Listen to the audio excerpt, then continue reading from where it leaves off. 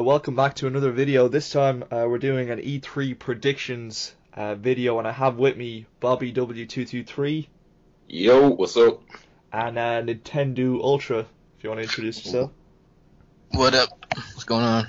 If we want to jump into to Sony, then guys, what do you expect to see from Sony? I expect Uncharted, definitely Uncharted. Hopefully they announce like some Vita games, because I need some of those. My Vita is like Is it no dusty? Struggle system. yeah, it's kind of I only have like Persona and like Wipeout stuff. They need to just release those Japanese games over here. That's Yeah. That's it, I think, because Yeah, that would be awesome. the thing for me with the Vita is they always pump it out to be, oh, it's going to be great, we're going to have loads of stuff for it, and then it comes out and it just sits there and builds dust. And Yeah, all the good games are in Japan. Just like release like Freedom Wars and all that stuff over here, like to the Western audience. Like, come on, man. My worst experience though of E3 watching Sony was Jack Tretton coming out and announcing Lego Batman, and at the very beginning it's like, okay, thanks, that's the biggest news that they had at that E3 event. Not to say Lego, but like the Lego games aren't great, they're fantastic, but that was like the only big game that was like, I think this was like E3 07 or 08. No, it was 07 I think. But Yeah, I remember. yeah, I mean, yeah, I'm looking forward. Hopefully they show a lot of Uncharted 4. Well, not too much, but they have some gameplay, because normally they show like a nice segment of Uncharted games. So I'm looking forward to that, just to see what the engine is like and what the gameplay is like. There's also a new IP, I think, by Media Molecule. Not too sure if you Yes. guys heard of that as Yeah, well. buddy. So what is it called? Entwined? Is that it? Yeah, I believe so. ENTWINED, yeah, Twine. Okay. And then what is it? Gran Turismo 6 would be coming to the PS4, but it could be just a prologue of GT7. And then the other one is God of War 4, which I think Bobby, you mentioned earlier that you hope they take their time with the game. I'd agree with you there as well. But yeah, no, I'm looking forward to it. There's a lot of stuff that they kind of showed in the last E3 event, which was like the Order 1886. Hopefully they have like a demo. I think it's been leaked that there's going to be a stage demo of the Order 1886.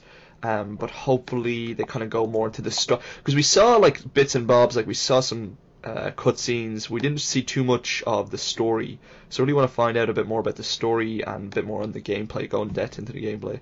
The other stuff, I guess, Guerrilla Games, it says, might make an appearance. So hopefully they've got something interesting.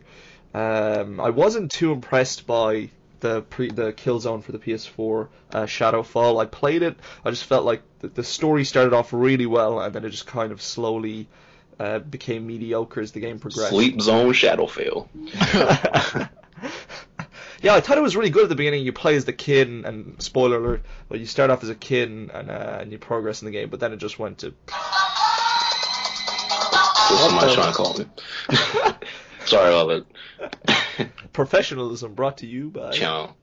But yeah, no, hopefully Uncharted 4, it has been leaked that Wipeout would reach PlayStation 4. I'm not sure if that'd just be a remake or a HD downloadable game, but if they were to remake that game for the PS4, that'd be interesting to see. And then, yeah, so for me, God of War 4, Uncharted 4, the new IP from Media Molecule, and then a bit more information on Order 1886. So I'm not too sure what you guys think. For me, the main game, which you guys didn't mention, but I mean, this is just me personally. Heavenly Sword is one of the most underrated games on the PS3, and there's a rumor that Ninja Theory might be unveiling the sequel, or at least maybe not necessarily even Ninja Theory, because Sony owns the rights to Heavenly Sword, so I guess really anybody could be making it. But there's a rumor that the sequel to Heavenly Sword might be coming out, and I guess the two people that might be Heavenly Sword fans out there, Ninja Theory actually originally created Heavenly Sword to be like a 3-part series, but it just never took off because the first game didn't sell that much, and Ninja Theory is a bunch of a-holes and left the game back in the dust. But apparently they're coming out with a sequel. I would love to see that on the PS4. I think that would be amazing. And I honestly think what Sony should do, honestly, instead of announcing God of War 4, just announce Heavenly Sword 2 and kind of just have that be the game to kind of hold us off until God of War 4. Because like you were saying earlier, I was saying that they need to take their time with God of War and really, do something new and fresh with that game. But they could give us, a Heavenly Sword 2 kind of in the meantime, because they're, very similar games.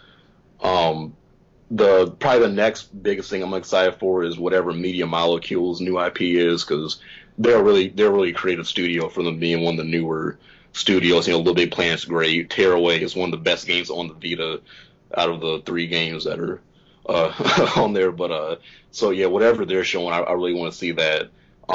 Uncharted 4, I'm sure they're obviously going to show that. It's Uncharted, and they kind of have to show Uncharted because of all the people that have been leaving Naughty Dog lately, and a lot of people are kind of worried about, what's going on with Uncharted. So they really need to show that game off to just show people like, hey, Uncharted's fine. We know a lot of people left Naughty Dog lately, but here's Uncharted. It's looking great. It's playing great or whatever. But I guess Quantic Dream's supposed to be doing something. I'm sure they'll show some long CG trailer or something.